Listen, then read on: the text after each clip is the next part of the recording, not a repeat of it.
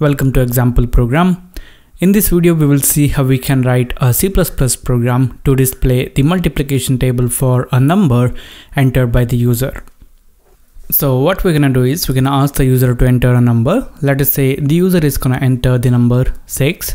So what we're gonna do is we're gonna take the number 6 and start multiplying this number starting from 1, and we will display the result that we get when we do that.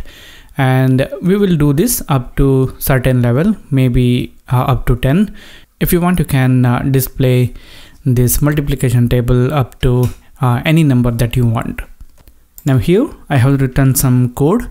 I have included the IOStream header file, and then I have included the std namespace using the using keyword, and then we have the main function, which is the entry point of our program from our perspective.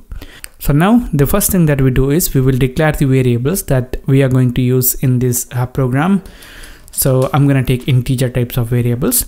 As I said before, we will be asking the user to enter a number. So to store that number, we will declare a variable, and I'm going to call it as number. And then we need another variable which will contain the number with which we are multiplying the number entered by the user. So I'm gonna call this as multiplier. Okay.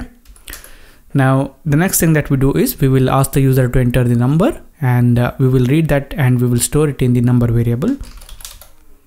So I will use cout and I'll say enter the number. Let's add a new line here, and then we will read the number entered by the user by using cin, and we will store that in the number variable.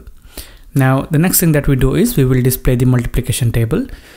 So what we're going to do is we're going to start multiplying the number entered by the user starting from 1, and we will display whatever the result that we get, and we will keep on doing this up to certain level.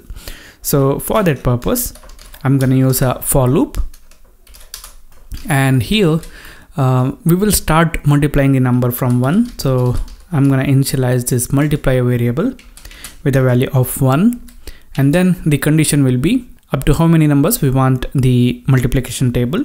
So the condition will be multiplier less than or equal to, I'm going to say 10, and if you want you can change this level also. After this we will increase the value of this multiplier variable. So we will do multiplier plus plus, so it will increment the value of this variable by 1 for every iteration. Now here we will perform the multiplication and we will display the result directly. So we will use a cout, and we will display it like number multiplication symbol multiplier equal to result. Okay. Now this number will be the number entered by the user. So we will insert that, and then we have to display the multiplication symbol, and then we have to display the multiplier, and then we have to display the equal to symbol, and then we have to display the result of multiplying the number with the value stored in this multiplier variable.